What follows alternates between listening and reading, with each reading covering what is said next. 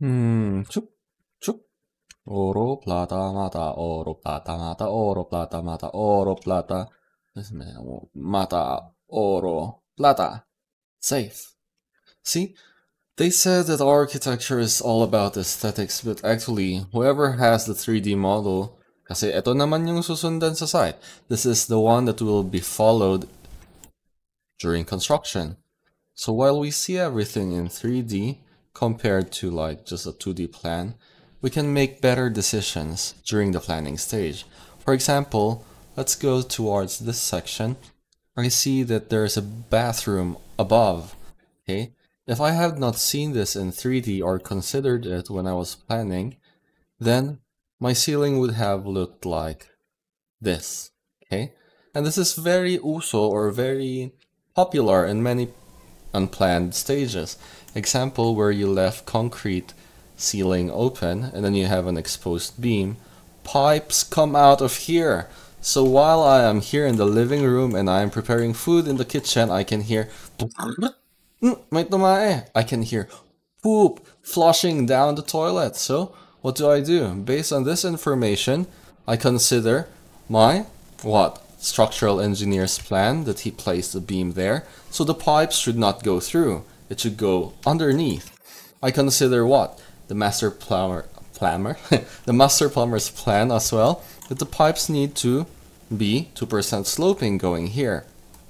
So what's that for us? That means we have to adjust just the location of this light bulb, the pipes, and then put a false ceiling or a drop ceiling.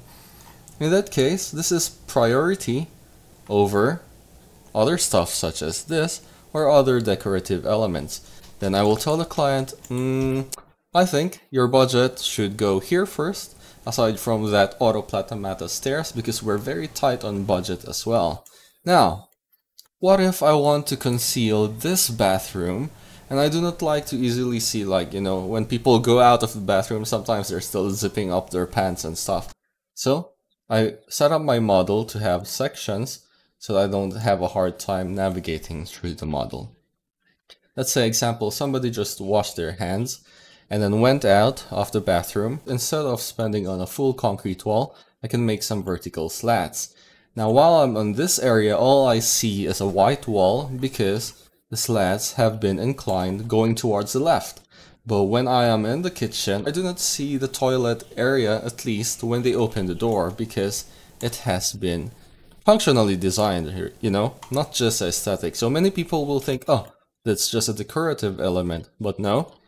When architects plan and design, it's not that the drawing is just for beauty and stuff, it's that every single line considers every building system available.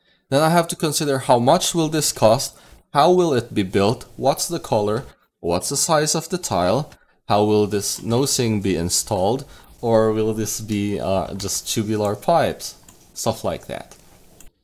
If you're already done with your galvanized square steel, then we can just use the SketchUp 3D model to give us information, hence the word BIM.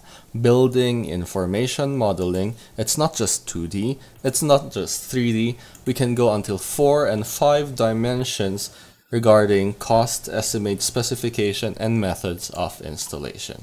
So, use your SketchUp model wisely. See? You have information. Of course, people do not see SketchUp as BIM, but it depends on the way you use it. I have everything here for my estimates, for my BOQ, for my sizing. You can even link like a website where to buy the exact furniture or hardware. And I also have my window schedule.